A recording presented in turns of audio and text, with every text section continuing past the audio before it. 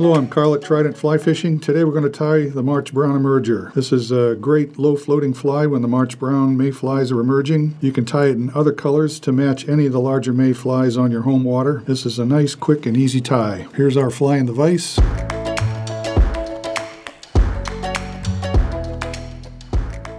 The hook we're going to use today is a TMC 200R in size 14. And our thread is Uni-Thread 6/0 and the color dark brown. Get our thread started eye length behind the hook eye, wrap back to gouge of the hook.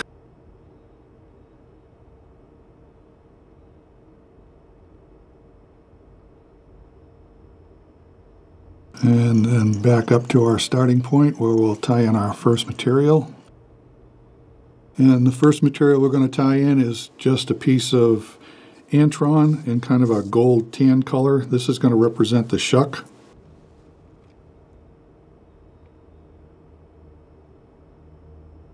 Tie that in on top of the hook. Wrap all the way back where we ended with our thread above the gouge.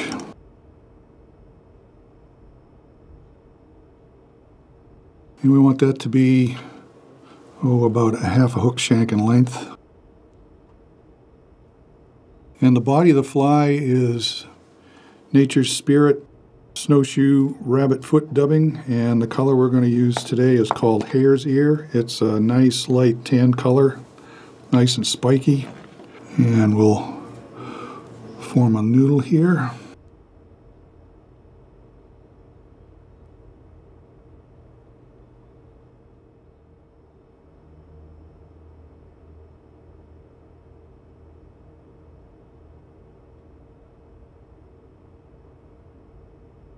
A little more.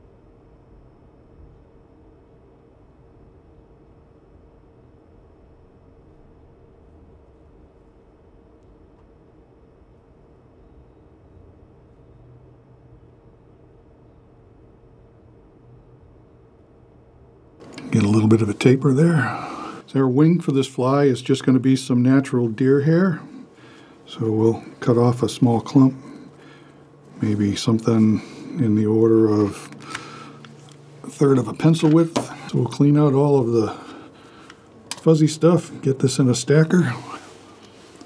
A lot of static electricity up here in the cold weather in Maine, so we're going to use a big stacker. It'll come out pretty good. I'm going to measure that out to be about a hook shank in length, and we're going to cut off the material we don't need so that we can form a head at the same time we tie this material in. So take 2 wraps, pull it tight, jump our thread forward,